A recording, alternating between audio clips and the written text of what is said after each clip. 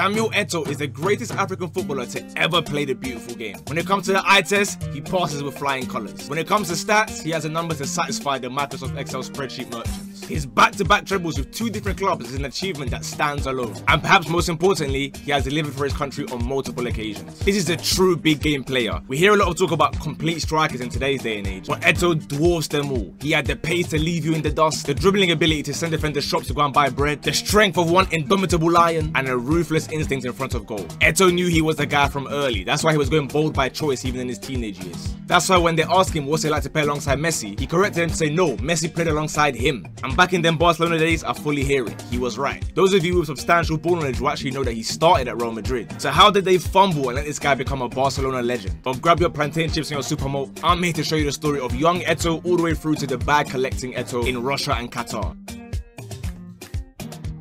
Samuel Eto'o was born in Cameroon in 1981, and after impressing at the Kaji Sports Academy, he joined Real Madrid's youth academy at the age of 16. Although he was already showing the ice-cold composure of an experienced striker, Real Madrid were relegated to the 3rd tier, where non-EU players were not allowed, so he was chucked on loan to various Spanish clubs to develop his game. His time at Leganés and Espanyol were a little difficult, but when he touched down in Mallorca in 2000, it seemed like the teenager had finally found his home. Mallorca clearly felt that they had recovered a gem, smashing their club record to sign him permanently for £4.4 million.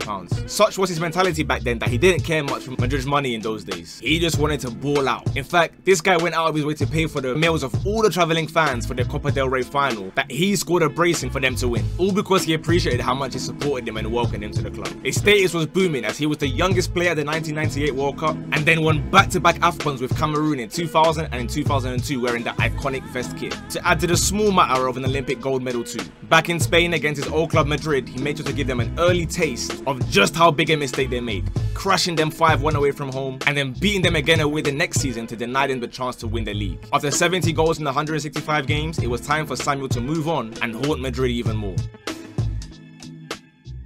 In 2004, Mallorca's all-time leading goalscorer signed for Barcelona after Madrid and Florentino Perez's offer to sign him back permanently, including him going out on loan yet again. Eto'o told Madrid to charge it and slapped 25 goals on their way to winning the league title. Now, I did some digging and I found out that Diego Forlan won the Golden Boot, or Pichichi as it's known in Spain, despite also scoring 25 goals, because the league decided that this goal that bounced off Eto'o was still counted as Deco's goal because he's the one that shot. Racismo no? Well, Eto'o was certainly livid about it. His controversial side was highlighted even further as he started chanting explicit things about Madrid during their title winning celebrations. No drama though, he took his anger out on opponents the following season as he went on to get 26 league goals this time and finish as outright top scorer. Any ego he seemed to be developing was backed up by his ability to manufacture goals out of thin air every single week. You give this guy 1 millimeter of space, bang, you're out. Look at these goals and tell me he wouldn't be the best striker in the world if he was playing today. As if these league goals weren't enough, he went and topped it with a mammoth Champions League campaign where he almost single-handedly decided the final against Arsenal after getting Jens Lehmann sent off before going on to score in their 2-1 win to lift the trophy for the first time in his career. He was stacking up African Player of the Year awards like they were Fanta bottles until he was unfortunately hampered by injuries in the following 2 seasons. Even though he was still delivering an excellent goal return, falling outs with Rijkaard and others at the club was starting to cause some problems. Problems that Pep Guardiola immediately confronted when he arrived before the 2008 season, announcing that Ronaldinho, Deco and Eto'o were no longer part of his plans. Dino and Deco were gone, but whatever level of stubborn we know Pep to be, Eto'o was 10 times that, staying by force and breaking the record for the fastest hat-trick in the club's history, and then a couple games later he winning back 4 goals in 1 half. This brother basically told Pep to shh and let him score goals in peace like some African uncle. He fired his way into Barca's all-time top 10 goal scorers list, all while making it actively clear that he didn't appreciate how Pep treated him in comparison to his Caucasian teammates. In the end, despite the beef, he'd go on to bag the opening goal of the 2009 Champions League final against United, on their way to a sextuple with 6 trophies, as he'd form a devastating link-up with Thierry Henry and Lionel Messi. The trio would score exactly 100 goals between them that season, and were moving through defenses like one unstoppable force of nature. This was now Eto'o's 3rd league title and 2nd Champions League with the club that truly catapulted him to stardom. Naturally though, with his relationship deteriorating with Pep, Guardiola decided that it was time to part ways on the highest of highs. In 2009, after Barcelona acquired the services of Zlatan Ibrahimovic, someone else has done a video on if you want to go through the archives, Eto'o went the opposite direction to Inter. There were plenty of comparisons between the 2 strikers, but after scoring on his Supercoppa Italiana debut and his Serie A debut, he made it clear that he doesn't care about whether guys think he's better than Zlatan or not. He said he is Samuel Eto'o. Although he only collected 12 league goals, he was cooking in the cups, as they'd lift the Coppa Italia and reached the Champions League final thanks to some of his masterclasses along the way. Confidence was high as Inter sealed the league title, and so in the Champions League final, he set up Melito to score as Inter went on to beat Bayern 2-0 and make Eto'o the first player in history to win back-to-back trebles with 2 different clubs. He was back-to-bagging in Supercoppa Italiana finals again against Roma, and then another winner in the Club World Cup final against TP Mazembe to make it their 5th trophy of the year and secure Eto'o 5th place in the Ballon d'Or rankings. Whatever debates he was involved in with Ibra seemed irrelevant now, as Inter president Massimo Moratti called it his best piece of business ever. He scored 37 goals this season, which was a career high for him. But right as Eto'o was peaking, he made what was the strangest career move we had ever seen at that time.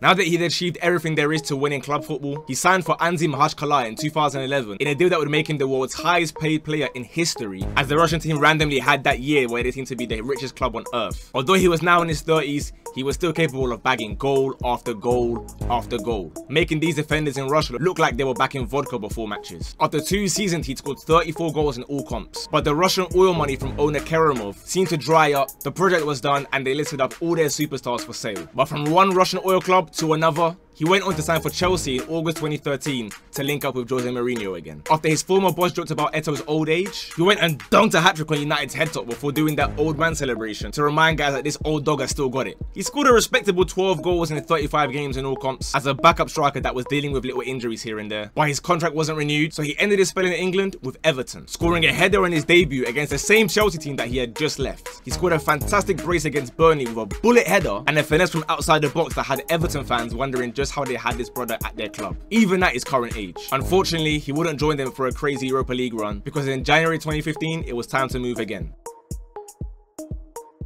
Eto'o was now back in Italy with Sampdoria, but this trip was relatively short-lived, as he'd only scored 2 goals for the club before heading off to Turkey with Antalyaspor. Now, many people take trips to Turkey to revive their hairline. Well, this Turkey move had the same impact on his career, as he was now moving like a lion reborn, pouncing on weak defenders to hit 20 goals in his first season, like he was back in his 20s. Once you have that natural goal-scoring instinct, you never lose it. He was adored so much that when the manager lost his job, they lobbed this guy the player-manager role to just do whatever he likes. People think he was just some pace merchant, but this guy could dribble with the ball faster than many players can sprint without it. He had an almost identical run the next year with 18 goals in the 2016-17 season, before a stop-start final year at the club saw him depart to rivals Konyaspor. Unfortunately, despite some nice goals, he wasn't able to replicate those insane numbers that he did in multiple leagues around the world, and so he decided to take one last trip to Qatar for a season. Again, he had no trouble scoring goals, and he stuck out like a sore thumb the way he was just bagging. But alas, in 2019, he decided that it was officially time to hang up his boots.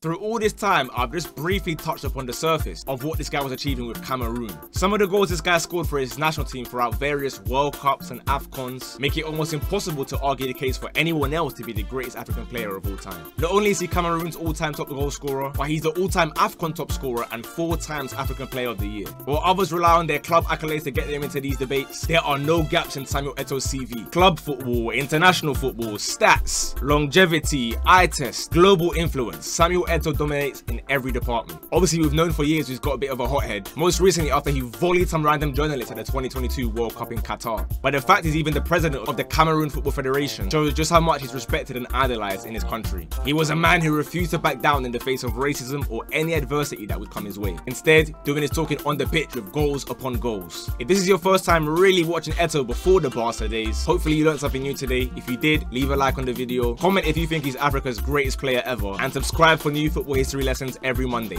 Class dismissed. Bosh.